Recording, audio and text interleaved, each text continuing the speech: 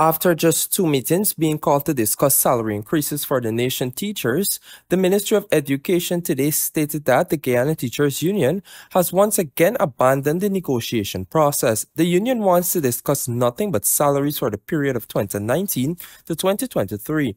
During today's meeting, the Ministry of Education was represented by its Permanent Secretary, Shaneli Hussein Otar, rather than the Chief Education Officer, Saddam Hussein, while the GTU was represented by its President, Mark Light.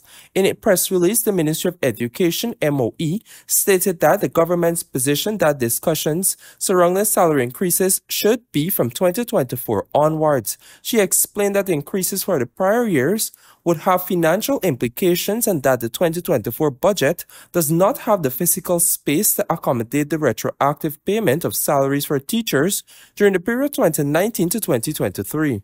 As such, she asked the union's representatives to submit to the ministry a proposal which would capture their request for a multi-year agreement commencing in 2024. Additionally, the GTU maintained its determination to only discuss salary matters in relation to the prior years and refused to address the other 25 matters which were identified by both the Ministry of Education and the union for discussion.